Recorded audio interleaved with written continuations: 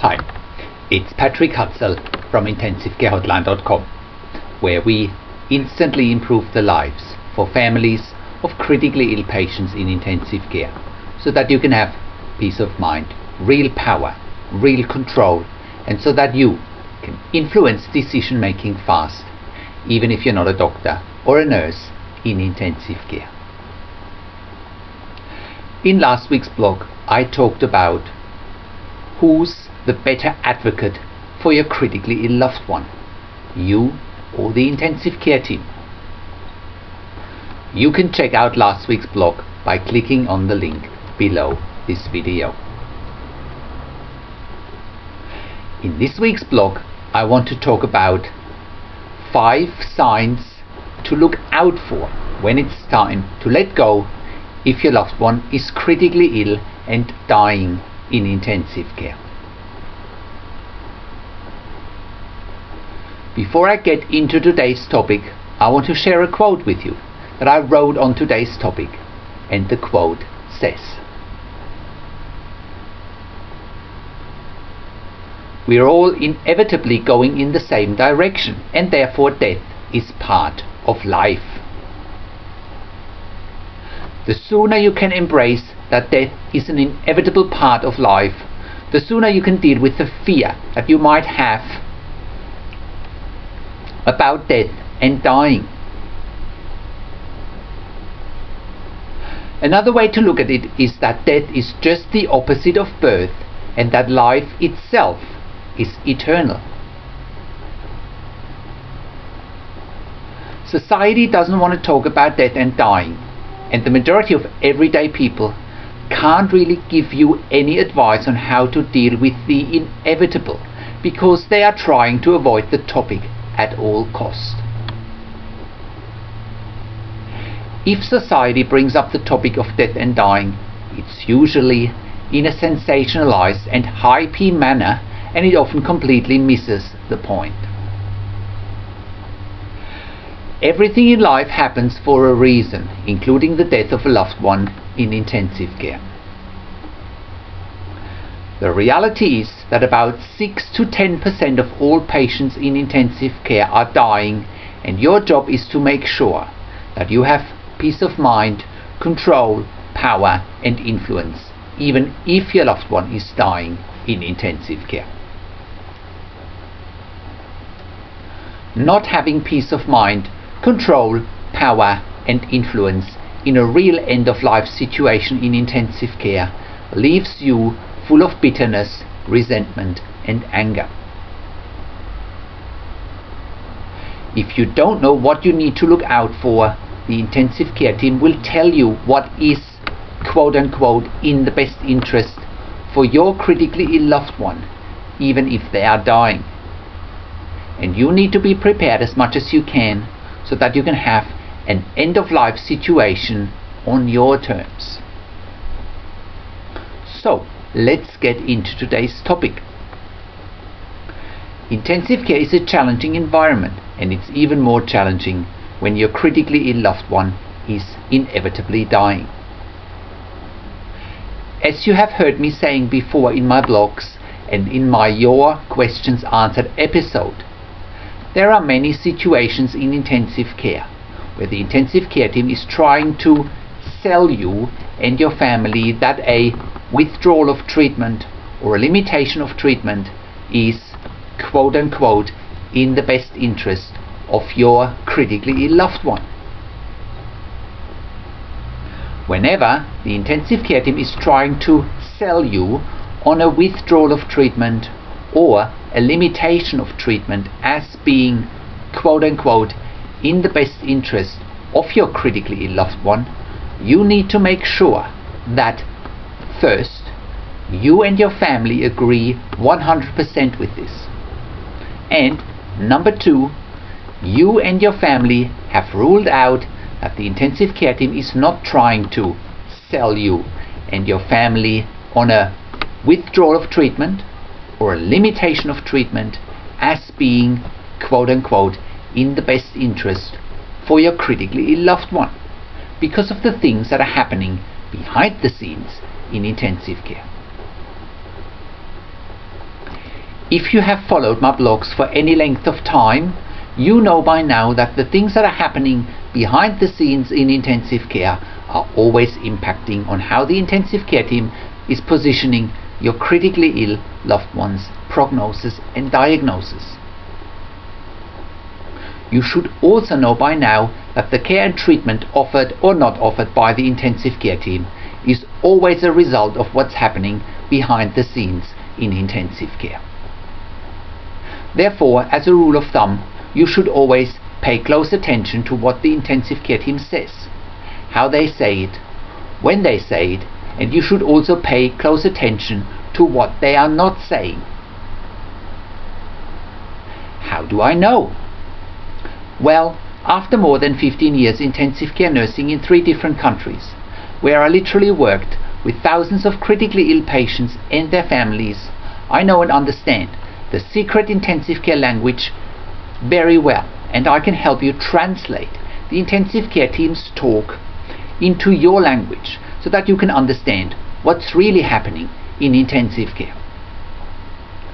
I have also worked for more than 5 years as a nurse unit manager in intensive care, and that gave me plenty of insight into what's happening behind the scenes in intensive care. I have also seen and I have also been involved in many real as well as perceived end-of-life situations in intensive care, and I know the difference. A real end-of-life situation is real, and no fancy equipment, no surgery, no miracle cure, and no fancy drugs can save your critically ill loved one's life. On the other hand, a perceived end-of-life situation is a situation where the intensive care team is trying to sell you and your family on a withdrawal of treatment or a limitation of treatment as being quote-unquote in the best interest of your critically ill loved one, because of the things that are happening behind the scenes in intensive care. Now, if you are like 99% of the families of critically ill patients in intensive care, and you have no peace of mind, no control, no power, and no influence, because you have been sucking up to the perceived power and the perceived authority of the intensive care team, you probably still haven't noticed the difference between a real and a perceived end-of-life situation. If that's the case, it'll be easy for the intensive care team to quote-unquote walk all over you without you even noticing what's happening, because you've been so enamored by the intensive care team's perceived power and perceived authority. But now it's the time to wake up, and it's time for you to take charge and make sure you know what to look out for, so that you do know whether your critically ill loved one is really dying in intensive care. So let's look at the 5 signs you need to look out for so that you know when it's time to let go. Let's get right into them. Number 1, make sure you have asked all the right questions and you get them all answered to your satisfaction. If the intensive care team still hides behind their medical jargon and they're using medical terms without actually really explaining to you what's really happening in intensive care in words that you can understand, there is a good chance that they are not open and transparent with you. Your job is to laser focus on all the right questions to start off with, something 99% of the families of critically ill patients in intensive care are not doing, and then laser focus on the answers. We have lots of tools, blogs, articles, videos and ebooks on this website where you can quickly learn what the right questions are, and if you are really stuck, you can always get one-on-one consulting with me via Skype, over the phone or via email and SMS. Number 2, Make sure that no matter what the circumstances, you stay one step ahead of the intensive care team. The fact of the matter is that if your critically ill loved one is either very unstable and in a very critical condition, or is in a life-threatening situation, or is in intensive care for long-term treatments and long-term stays, including long-term ventilation, or your loved one may be having a severe or traumatic head or brain injury, or your critically ill loved one may be threatened with an NFR, not for resuscitation, or DNR, do not resuscitate order, or your critically ill loved one may be in a situation where the intensive care team suggests a withdrawal of treatment or a limitation of treatment as being quote-unquote in the best interest for your critically ill loved one. Or, as I said, your loved one may actually be in a situation where they are really approaching the end of life in intensive care. And if you are finding that your critically ill loved one is in one of those aforementioned challenging, difficult, frustrating and often heartbreaking situations, chances are pretty high that the intensive care team is trying to quote-unquote sell you and your family on a withdrawal of treatment or a limitation of treatment as being quote-unquote in the best interest for your critically ill loved one, because of the things that are happening behind the scenes in intensive care.